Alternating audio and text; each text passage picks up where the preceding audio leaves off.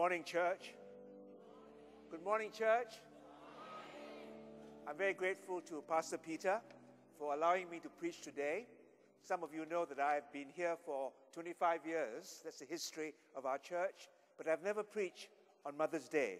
So I asked Pastor Peter permission to preach at this service today. So I'm greatly honored. Because in the next week, I'll be in California preaching at Steve's church. And after that, we'll be going to Singapore, Malaysia, and China, where we'll be ministering as well. Now, there's a friend of mine, is a pastor. And one day, when he stepped out of his church, a man in the congregation shook his hand and says, "Pastor, you are smarter than Einstein." And then he walked away. So this pastor, for the whole week, was wondering why this man said those words, smarter than Einstein. And the next week, he cornered the man. He says, "Now tell me exactly, what do you mean?" "Oh, Pastor, you want to know?" "Yes." Well, when Einstein was around, only 10 people in the world understood him. 10 people. But when you preach, no one understands you. So today, I hope you'll understand what I'm going to say. But before that, children, hey, children, will you wave to me? I'd like to see you. Okay.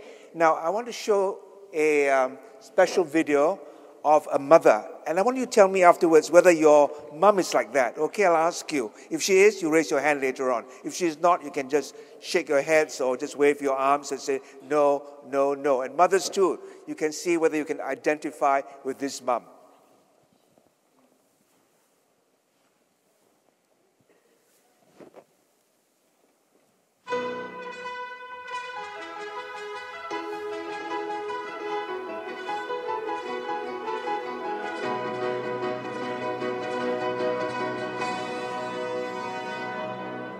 Get up now, get up now, get up out of bed. Wash your face, brush your teeth, comb, sleepy head. Here's your clothes and your shoes, hear the words I said. Get up now, get up and make your bed. Are you hot, are you cold, are you wearing that? Where's your books and your lunch and your homework? And grab your coat and your gloves and your scarf and hat. Don't forget, you gotta feed the cat. Each breakfast the experts tell us it's the most important meal of all. Take vitamins so you won't grow up one day too big and tall. Please remember the orthodontist will be seeing you at 3 today. Don't forget your piano lesson is this afternoon, so you must play. Don't shovel, choose slowly, but hurry. The bus is here, be careful. Come back here. Didn't you wash behind your ears? But inside, don't play rough. Would you just play fair? Be polite, make a friend. Don't forget to share. Working out each term. Never take get along. Don't make me come down there. Clean your roof. Wash your clothes. Put your stuff away. Make your bed. Do it now. Do we have all day? Were you born in a barn? Would you like some hay? Can you eat? When you hear a word I say, answer the phone. Get off the phone. Don't sit so close. Turn it down. No texting at the table. No more computer time tonight. Your iPod's my iPod. If you don't listen up. Where you going in with whom and what time do you think you're coming home? Say thank you, please, excuse me, makes you welcome everywhere you run. You'll appreciate my wisdom someday when you're older and you're grown. Can't wait to have a couple little children of your own. You'll thank me for the counsel I gave you so willingly, but right now I'll thank you not to roll your eyes at me. Close your mouth when you chew, would appreciate. Take a bite, maybe two, with the stuff you hate. Use your fork, do not burp, or I'll set you straight. Eat the food I put upon your plate. Get an egg at the door, don't start with me. Get a grip, get it here, I'll count to 3. Get a job, get a life, get a PhD, get a dose. I don't care who started it, you're grounded until you're 36. Get your story straight and tell the truth for once, for heaven's sake. And if all your friends jumped off a cliff, would you jump too? If I said it once, I've said it at least 1,000 times before that you're too old to act this way. It must be your father's DNA. Look at me when I am talking, stand up straighter when you walk a place. For everything and everything must be in place. Stop crying or I'll give you something real to cry about. Huh. Wash your face, brush your teeth, put PJs on, get in bed, give a hug, say a prayer, but don't forget I love you.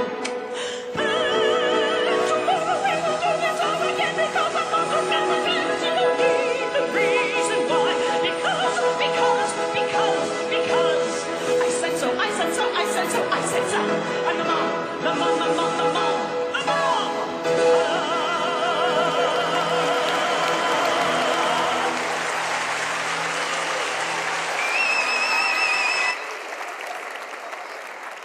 So children, how many of you have got a mom like that?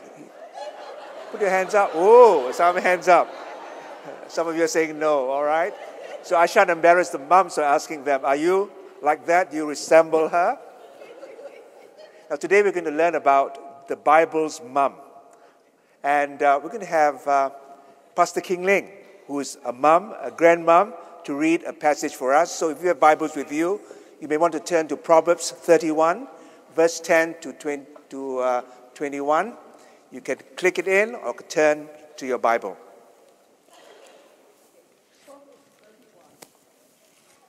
Verses 10 to 31. A wife of noble character, who can find? She is worth far more than rubies. Her husband has full confidence in her and lacks nothing of value. She brings him good, not harm, all the days of her life.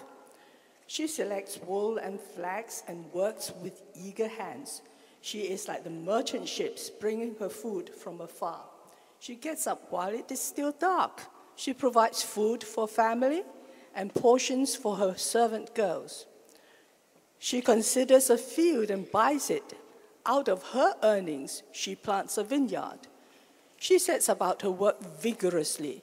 Her arms are strong for her tasks. She sees that her trading is profitable, and her lamp does not go out at night. In her hand, she holds the distaff and grasps the spindle with her fingers. She opens her arms to the poor and extends her hands to the needy. When it snows, she has no fear for her household, for all of them are clothed in scarlet. She makes coverings for her bed. She is clothed in fine linen and purple. Her husband is respected at the city gate, where he takes his seat among the elders of the land. She makes linen garments and sells them, and supplies the merchants with sashes. She is clothed with strength and dignity. She can laugh at the days to come. She speaks with wisdom, and faithful instruction is on her tongue. She watches over the affairs of her household and does not eat the bread of idleness. Her children arise and call her blessed, her husband also, and he praised her. Many women do noble things, but you surpass them all. Charm is deceptive and beauty is fleeting, but a woman who fears the Lord is to be praised. Give her the reward she has earned, and let her works bring her praise at the city gate.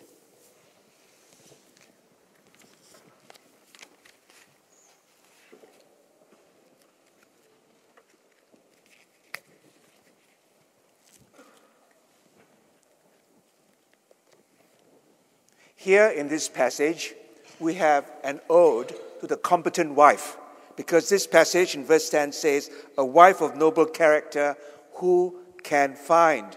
Then later on, this woman do noble things, but this lady surpasses everyone else. So it's an ode to an able wife. It's also a tribute to a mother, because in verse 28, her children arise and her husband bless her and praises her. So this is the picture of a wonderful mother. Now, in our homes, we can liken our family, our home, to a palace. And in every palace, there's a king, there's a queen. And the wife is the queen of the home. I have here a packet of cards. And I have in every card 4 queens. The queen of spades, diamonds, clubs, and the queen of hearts. That's right, the queen of hearts. And I want to suggest to you that every mum is a queen.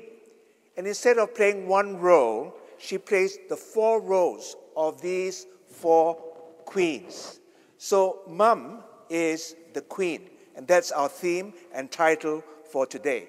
First of all, mother is the queen of diamonds. The queen of diamonds. In verse 10, we read, a wife of noble character who can find. She is worth far more than rubies or jewels. And in the Message translation, she's worth far more than diamonds. Diamonds are very, very expensive and precious stones. And so the wife, the mother, is compared to the queen of diamonds. She's invaluable. You can't count her true worth. Now, I've been to parties where when I ask someone, what do you do? Say, oh, I'm only a homemaker, a housewife, or I'm just a simple mother. The idea is I'm not as good as the lady who works as a lawyer, as a banker, or as a doctor. I'm just an ordinary mother. Mom, do you know how much you're worth? According to the British Economist, the mother who looks after 1 or 2 children is worth a salary. She can earn a salary for that job of £3,000 per month. So now, moms, you can send your invoice to your husband and make sure that he settles that account. But even that £36,000 per annum is not something magnificent, is nothing compared to your true nature and to your true worth. Because here in Proverbs 31, this woman adds value. This is not value-added tax, not VAT, but it's an added value first to her husband. Because if you read verse 11, her husband has full confidence in her and lacks nothing of value. In other words, she enriches the husband, he becomes so valuable, and she adds value to her husband. And then if you look at verse 23, her husband is respected at the city gate, where he takes his seat among the elders of the land. So, because of her backing and support, and the way that she infuses value in him, he is a noble counselor. He's an elder at the gates, and people look up to him. And we know that behind every great man, there is a great wife. So here is a woman who added value to her husband, to her home, and then for herself too, because she displays value in her own self. In verse 22, she makes covering for her bed. She herself is clothed in fine linen and purple. Linen and purple, the color purple, are the most expensive clothes in Old Testament times. So she was clothed in a very dignified and regal manner. Not only that, not only did she have wonderful clothes, not only was she not dull and drab and shoddy, she was someone in verse 25 who is clothed with strength and dignity, and she can laugh at the days to come. Wow, look at her character. Clothed with strength. She's firm, she's strong. She builds a house on a rock. And she is also dignified. People look up to her, they want her company, and she adds value to their lives whenever they interact with her. So, mother is the queen of diamonds. The queen of diamonds. President Lincoln, whose statue graces Parliament Square, once said, "All I am and hope to be, I owe to my angel mother. All I am, all I hope to be, I owe to my angel mother." Indeed, Mom, you are the queen of diamonds. Secondly, mother is the queen of spades. The queen of spades.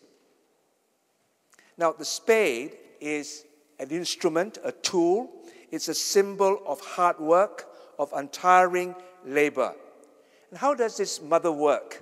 And in Proverbs chapter 31, we read that she works with tremendous enthusiasm and energy. Verse 17, she sets about her work vigorously. Wow, vigorously. One of my wife's favorite quotes is, "Whatever your hand finds to do, do it with all your might." She does that, and so do many, many mothers. You work with enthusiasm, you work with all your energy and might. Her arms are strong for her tasks. And then I'd like you to look at her job description. Wow, she can do multitasking. She's not just one gift, one talent mother, but she can do a variety of things. So will you look at the passage and see what she could do? Verse 13, she selects wool and flax and works with eager hands. She's a tailor. She's like a merchant ship bringing her food from afar. She gets up while it's still dark and provides food for her family, portions for her maids or servant girls. She's the caterer. She's able to find good food and provide a tremendous, varied diet for her whole family. Then look at verse 16. She considers a field. Wow, she knows lots about real estate, and she buys it. And out of her earnings, she plants a vineyard. What was the best investment in her day? A vineyard with grapes and wine. Chardonnay, champagne. Well, she was doing all these things. Then in verse 18, she sees that her trading is profitable and her lamp does not go out. So she's also a trader, a merchant, and she always makes a profit. Her books are always in the black. And she's someone that you can trust to invest in, with, and through. Her trading is profitable. Her lamp does not go out at night. She works all hours. She's productive. She does not mind overtime and overwork. Verse 19, in her hand, she holds a distaff and grasps the spindle with her fingers. She was able to run kind of almost like a factory where people could sew and manufacture things. Verse 21, when it snows, she has no fear for her household, for all of them are clothed in scarlet. Her children are impeccably and well dressed. She makes covering for her bed, and she's clothed with fine linen and purple. And then, not only that, verse 24, she sells linen garments. She makes linen garments and sells them and supplies the merchants with sashes. And then in verse 14, she's like the merchant ships who bring food from afar. She imports, exports. She works in all kinds of skills, especially in producing fantastic clothes. She's a fashion designer. She's also someone who can sell these things at a great profit. So here is this woman. She is the Queen of Spades. Now, some of you might say, I'm not like that. No way can I measure up to this woman that you're talking about in Proverbs 31. Well, Mom, think carefully. What do you do all day when your children are at home or at school? You've got to plan the menu. You've got to feed them. You've got to see to their homework. And you have to take them to school. You are the transport officer. And then you're the one who controls what computer games they can play, what TV programs they can watch. And you also have to make sure that their needs are attended to. I want new football boots. I need a new dress. I want to go and watch this show. I want to go to this particular event. And you have to juggle and try to balance your family diet. That's hard work. And again, you have to do the washing, the cleaning, the laundering. Wow! Without charge. And you have to do all these things. You have to balance your time, looking after children. And when they are sick, oh dear, you got to spend hours with them. So, mother, you're a queen, the Queen of Spades. And we salute you as the Queen of Spades. So why don't we, children and everyone alike, let's really give a hand to our mothers. They are Queen of Spades. They work exceedingly hard for us. Thank God for mums. Thank God that she's a Queen of Spades. And then the third thing about the mother, she's the Queen of Clubs. The Queen of Clubs. Now, a club is not a weapon that you use to whack somebody, like a cave woman hitting her poor husband, making sure he doesn't go away hunting after other women. It's not like that, because the club can also be a weapon, an instrument of discipline and correction. And so here it speaks of the woman as the Queen of Spades. And it's the Queen of Clubs. And so what does this mean? Now, all of us, especially children, are growing up in a world of all kinds of distraction, peer pressure. They face subtle temptations to rebel and to reject what's true, what's good, and what's noble. And I want you for a moment to imagine a queen without clubs. In other words, an irresponsible queen, a queen that does not exercise discipline in her home. What will happen? Well, mums and children, listen very carefully, and fathers too. Can you imagine a responsible mom saying the following to their kids? Son, you are sitting too far from the TV set. Get closer.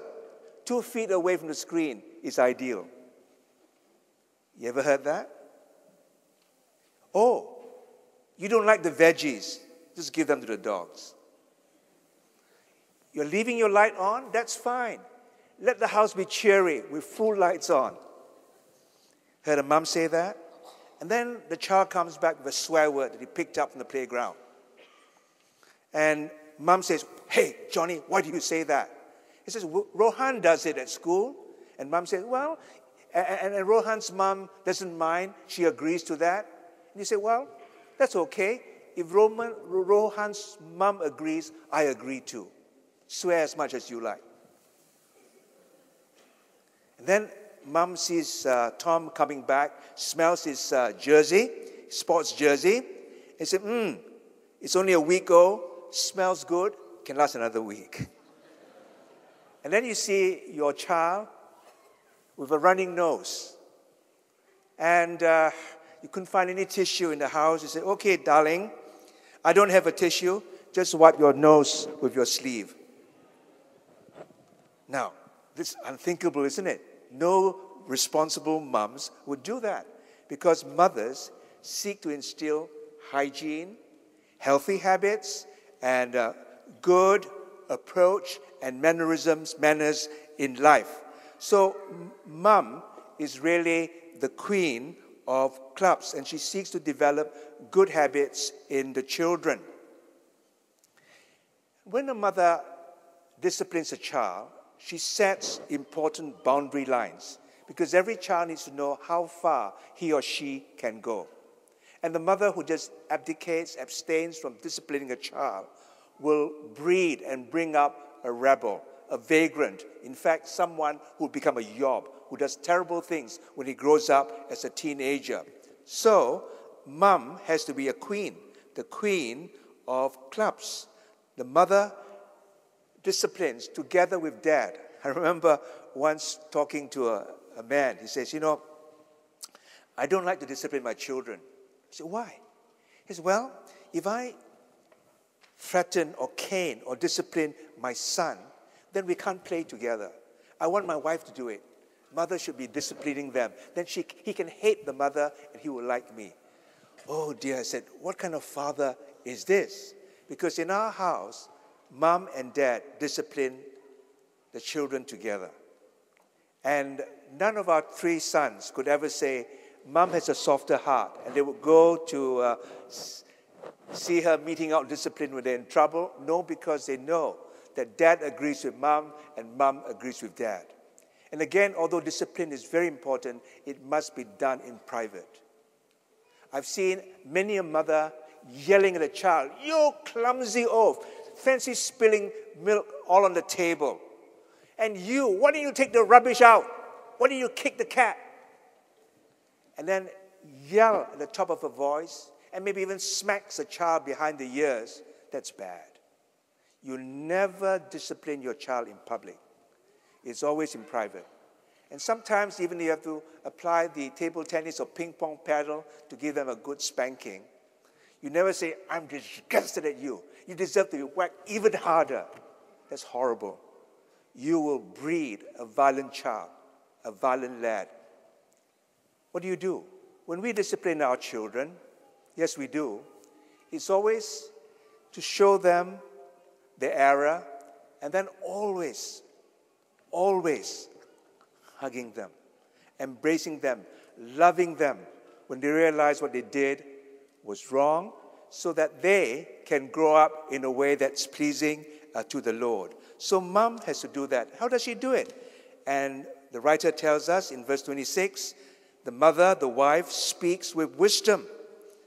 and faithful instruction is on her tongue. Consistently, faithfully, she teaches the child the way of righteousness and gives to the child true, wholesome values. Verse 27, she watches over the affairs of her household and does not eat the bread of idleness. So she runs a house, she manages a house, but she's the one that ensures that there is value being inculcated in every child that lives in the house. So mom is the queen of clubs. Then finally, mom is the queen of hearts. Now we have to be careful, because if you read Lewis Carroll, Alice in Wonderland, you know his queen of hearts is a horrible woman. She would swear, and when she loses her temper, she would say to the courtier, off with his head, off with her head. Now, we are not that kind of queen of hearts, because the heart speaks of warmth, of love, and of compassion. So this mother in Proverbs 31 is portrayed as someone who is caring and compassionate. Verse 20, she opens her arms to the poor and extends her hands to the needy. She saw the need of others, and she did what she could to help them. She was a practical, caring, generous woman, and she did all those things, and her children picked up those things. My wife, myself too, we are hospitable people. And we see now in our three sons, when we go to their homes, they entertain. They have people in their homes. They learn to be hospitable. And we need to do that, to show compassion to those who may be alone, feeling marginalized and left out. We should be extending care and compassion to these people. We don't just dismiss single moms. We love them. We welcome them to our homes. We share with them the loads that they have to bear with the children that they're seeking to bring up. So here is a woman with heart, the queen of hearts, showing kindness and compassion. Then I want to just leave Proverbs 31 for a moment to look at 1 Thessalonians chapter 2, verse 8. 1 Thessalonians chapter 2, verse 8.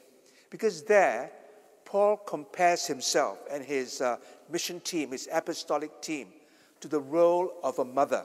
So in 1 Thessalonians chapter 2, verse 8, there's this delightful verse. He tells the Christians in Thessalonica, we loved you so much that we were delighted to share with you not only the gospel of God, but our lives as well, because you had become so dear to us. There are some Christian mothers. Maybe in our church today, you may be like one of these mothers. You know the gospel, and you try to ram the gospel into the throat of your children. You want to make them say the sinner's prayer, do this or do that. Well, up to a point it's good, but that's not what this woman does. Because the mother that Paul thinks of says, look, we not only share the gospel with you, we share our very lives, our whole being. In other words, the mother who expresses love, that says, I'm all for you. All that I have, I want to pass on to you. All the good values that God has given me through the study of His Word, I want to share with you. I want these to become real in your lives. I give myself. I'm willing to sacrifice everything. Some of you may not know that Pastor King Ling has a doctorate from London University. And she could have easily continued a career in academics. But she decided that she wanted to be the mother, to care for our three children. In those days, I had to travel across the whole world, preaching, speaking to university students. But she made a decision, and a very wise one, for which her sons thank her, and one of them is here today. And it is that I will not abandon my calling as a mother. I'm going to invest in them. I'm going to share my time, my energy, myself with them. And she did that, and no wonder all three sons bless her and praises her. So we need to do that. It's not giving doses of Christianity or religion to our children, but to share our authentic, our real lives in Christ with the ones that we love. It has to be demonstrated, not in any sentimental or even religious way, but in loving care and wholesome sacrifices. So let's summarize. Let's conclude. One mother, 4 different roles. Mom is, first of all, the queen of diamonds. She is invaluable, and she adds value to her children and to others. The queen of diamonds. And then she's also the queen of spades. She works hard, exceedingly hard. Now, I see today in our congregation, we have 2 professors from Hong Kong University. Welcome.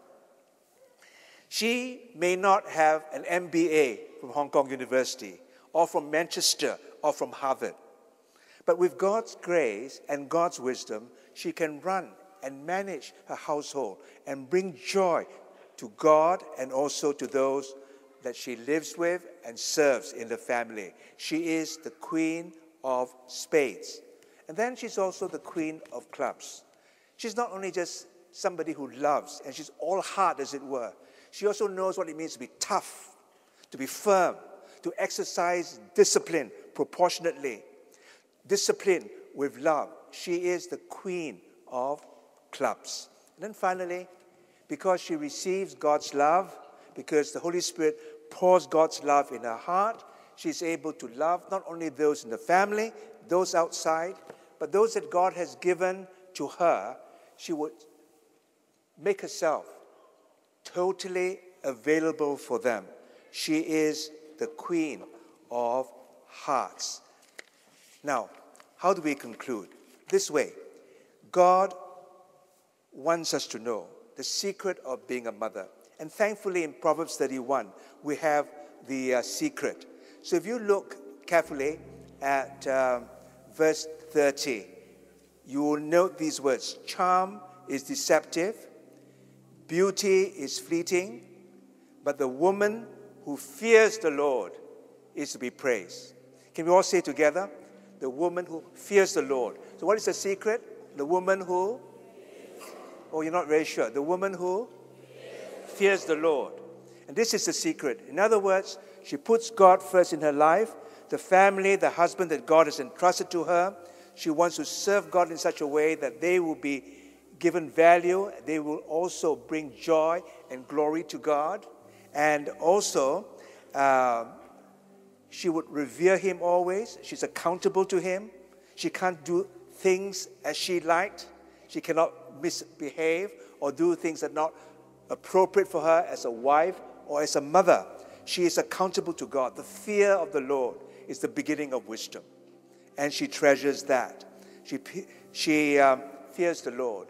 And as a result, her children, her husband, what do? They bless and they praise her. Now, the national anthem of Britain is God Save the Queen, right? Now today, I want the EEC anthem to be to all our mothers who are queens. One mother, but 4 roles. Queen of diamonds, spades, clubs, and heart. We want to say, God bless our queen. Anybody says amen to that? Amen. God bless our queens.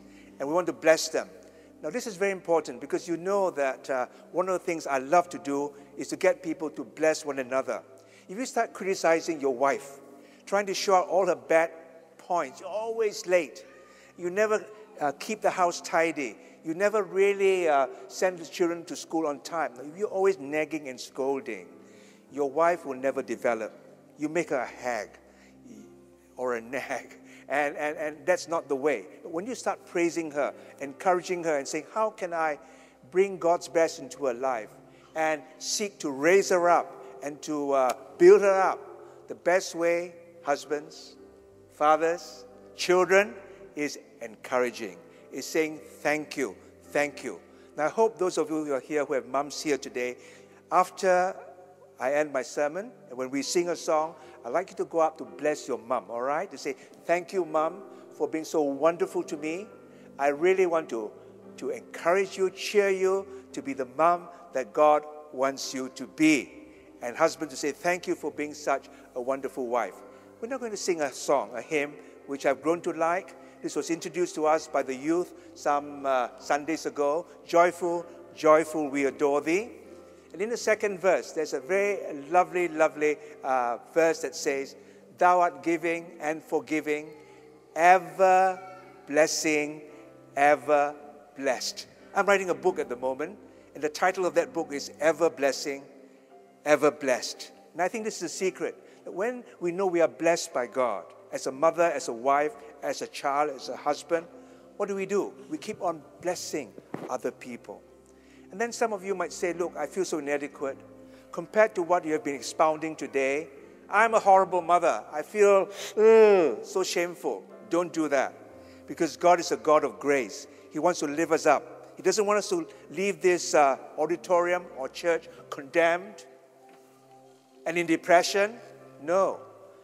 And for those of you who really want a fresh touch from the Lord, you say, yes, Lord, I want to receive your grace and blessing. I want you to help me. This is not magic, but it's like a sign of dependence, a humble expression to say, God, I can't do it alone, but you can assist me, you can help me. So as we sing this hymn, those of you who are mothers, with all your responsibilities, all your cares, all your challenges, all your struggles, as well as your joys, if you want to come up to be blessed, now we will not pray long prayers over you. I'm going to ask Pastor Peter and Solan. Solan, where are you? Solan here? Yes, will you come up now? And Pastor Kingling as well. And those of you who really want God to bless you, God has blessed Pastor Peter and Solan. They're wonderful, godly people. God has blessed me and my wife. We want to, as it were, impart God's blessing, that you can be a queen that God wants you to be. All these things that we were praying. So we won't pray long prayers over you. We just lay our hands on you to bless you. And now let's sing together. And let's all stand to sing this hymn, Joyful, Joyful, We Adore Thee. And when we have finished singing, I want us to bless one another. Bless especially those who are mothers. But in the meantime, those who want to receive a blessing, a Mother's Day blessing, we invite you to come to the front.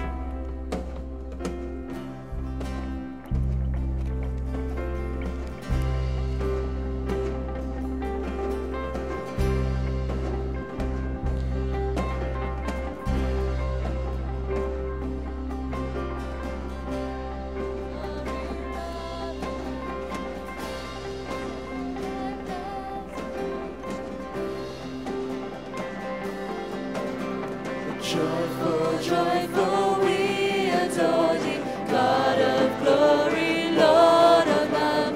Hearts blessed by unfold sisters, thy you flowers are wonderful, before grandmother. thee, only to the Son above. Now the clouds of sin and sadness drive the dark of doubt away. Giver of eternal gladness, fill us with the light of day. You are the one who saves. You are the one who saves. You are the one whose hands lift us from the grave. You are the light of life, the everlasting day. You are the one who takes all our sins away.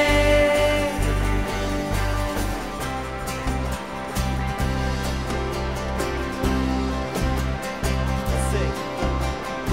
You are giving and forgiving, ever blessing, ever blessed, fountain of the joy of heavens, oceans of Africa. You are the one who saves. You are the one who saves. You are the one whose hands lift us from the grave. You are the light of life, the everlasting day. You are the one who takes all our sins away. We sing, Jesus, you are my rescue. Jesus, you are my rescue. I give you everything I am. Jesus, you are my rescue. Jesus, you are my rescue. I give you everything I am. We give it all to you. Jesus, you are my rescue. Jesus, you are my rescue. I give you everything I am. You are the one who saves. You are the one who saves. You are the one whose hands lift us from the grave. You are the light of life, the everlasting day. You are the one who takes all our sins away. Because you are the one who saves. You are the one who saves. You are the one whose hands lift us from the grave. You are the light of life, the everlasting day. You are the one who takes all our sins away. Jesus, you are my rescue. Jesus, you are my rescue. I give you everything I am. Jesus, you are my rescue. Jesus, you are my rescue. I give you everything I am. Give it all to you. Jesus, you are my rescue. Jesus, you are my rescue. I give you everything I am. One who saves. You are the one who saves. You are the one whose hands lift us from the grave.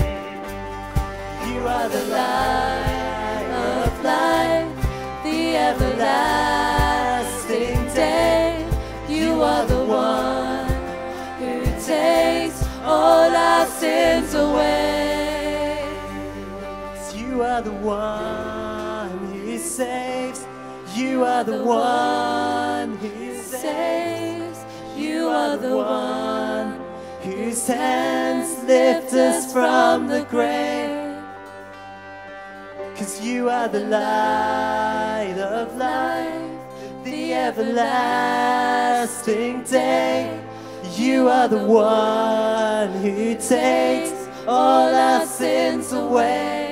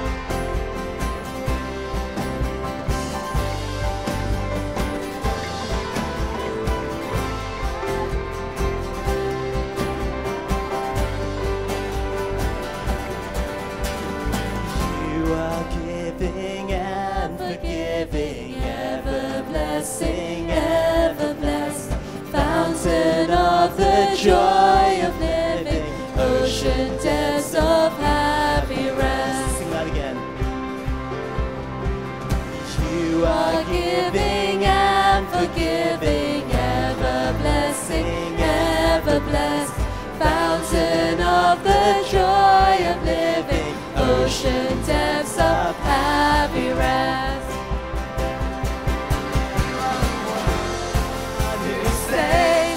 You are the one who saves.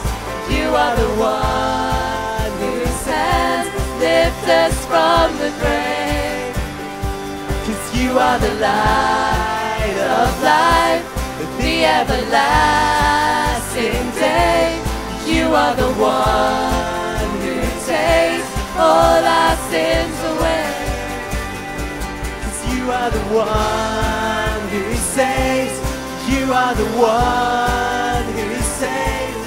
You are the one whose hands lift us from the grave. 'Cause you are the light of life, the everlasting day. You are the one who takes all our sins away. Jesus, you are my rescue. Jesus, you are my rescue. I give you everything I am. Jesus, you are my rescue. Jesus, you are my rescue. I give you everything I am. Let's give the Lord a thank offering.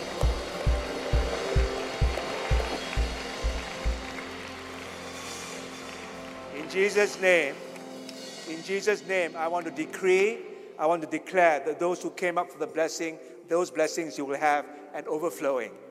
And God will use you as godly mothers, and He will be delighted with you and pleased with you. But pray for one another, strengthen one another as you continue in your walk with the Lord. So let's just, we won't have any official benediction as it were, but turn around and bless each other, especially the moms, and then go and have lunch with God's joy, with God's blessing and peace. Amen. Amen. Thank you. Thank you. Thank you very much.